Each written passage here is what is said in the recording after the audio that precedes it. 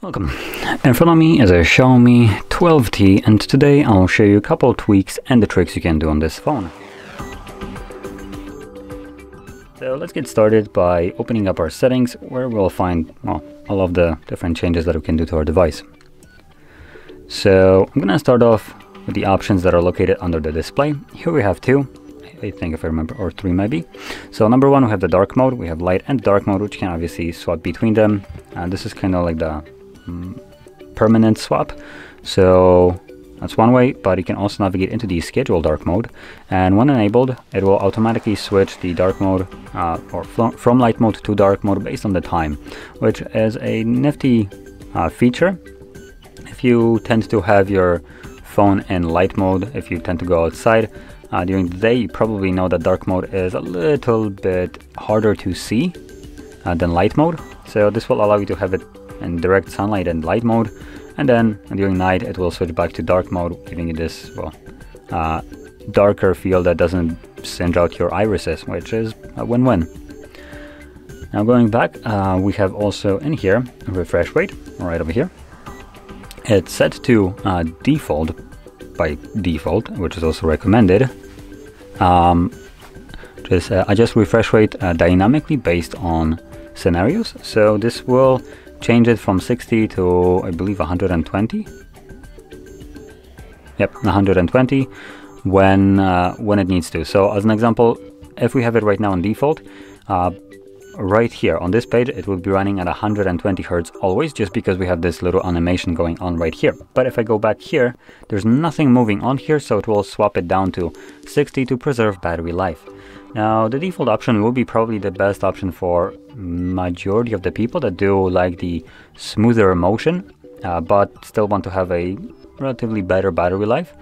But under custom, if you prefer to just prioritize your battery life and you don't really care about that high refresh rate, you can change it to 60, have it set to hard cap 60, and it will never go above it, meaning you will get a better battery life in general. You could also hard cap it to 20, but I wouldn't recommend that one. If you're planning to use 120, just go with the default, which gives you the 120 but doesn't run it all the time when you don't need it, or when you can't actually utilize the 120 Hertz. Now, moving on to the next thing, and here it's going to be the color scheme. By default, it is set to vivid. For some people, the vivid might be a little bit too colorful. So if you tend to consider the vivid to be a little bit too overdone, you could change it to something else like a saturated, which actually is a little bit even more overdone, or original, which, okay, that's actually very weird.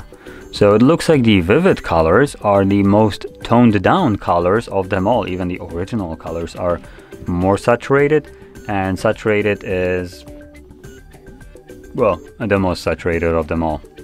We also have the advanced settings. This will allow you to customize it a little bit further based on P3 or sRGB, and you can also just change the levels, I believe. Yep, there we go. So you can, for instance, remove completely red colors if you want to, though not really recommended. It looks like this might be the most accurate scenario right here for the colors to be the most representative of what they are. Now, moving on to the next thing, it's going to be the floating windows. Now, by default, you can launch it by going into your recent applications. You have the floating windows right here, and when you press on it, it gives you a bunch of applications that you can open up in this kind of floating window. And there we go. Now you can click on home button and it minimizes it. You can then interact with it again, and you can obviously use this fully like it's a normal application. There we go. You can also open up other apps there and still use this whenever you want to. And if we go into the settings, scroll down to special features, we'll have floating windows right here. And as you can see, we have a couple options. So open floating windows, that gives you a tutorial. This is for applications that give you notifications. So for instance, if you get a message, you get this banner right here, you can pull it down, it opens it up in a floating window, you can respond to it and then close it down or minimize it. So there we go. also have something for the sidebar, so you can always show or not show it. There we go, there's our sidebar. You can pull it out and you have access to a bunch of applications right here. You can just kind of flip through. I believe you can select what apps are visible right here by pressing on the plus button. Or you can hide it if you don't want it. Now, moving on to another thing that I wanted to show you, it's going to be the gesture shortcuts, which are located on the additional settings, gesture shortcuts, and in here we have a couple different ones. Now, the one that I myself really like is the turn on torch or flashlight. And as you can see, it's a double press power button to launch, basically quickly open up your flashlight. So let me just kind of do this. Now it locks the device too, but it obviously allows you to turn on your flashlight whenever you want with a quick double press of a power button. We have a couple additional ones, though I will clarify this, not every shortcut will be, I think, working, just because some of them I think might be using power button, like this double press power button. You can use this, but this will replace the torch, as you can see. But luckily Xiaomi actually did think about it, and they added double press volume up button or volume down to launch camera, which props to them. Not every phone does that. And you have a couple additional one, like partial screenshot with 3 fingers, take a screenshot, and also launch Google Assistant. So if you don't want to have this, it doesn't even open up because I'm not logged in, so anyway. But if you don't want to have the Google Assistant show up whenever you hold your power button to access the power menu, you can just completely disable it and get back the actual functionality of a normal power button. So there we go. And moving on to another thing which was actually in here, I'm gonna just go back.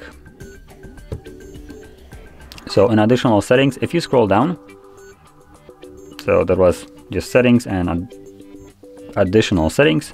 At the bottom, you'll have this blue text where you'll find full screen display, and this is the gesture navigation right here into the OS. Now you do have the option to select which one you want throughout the setup of your phone, but maybe you just kind of skipped over this, didn't really give it much thought. If you want to, you can change it right here. So by default, the phone selects a button navigation, like these buttons right here. But if you want, you can change it to gesture. We can learn it. If you have never used it, I do recommend going over this, but I already know, so I'm gonna just not learn it. And just to quickly go over, it removes the buttons from the bottom, shifts everything a little bit further down, and then whenever you want to go home, you just quickly swipe up like this. You swipe up and hold to go to recent, and you can swipe up from either side to go back. Pretty neat way of navigating through a device, and specifically the swipe from sides is just a really comfortable way, natural way to navigate through your phone. But anyway, with this being said, if you found this very helpful, don't forget to hit like, subscribe, and thanks for watching.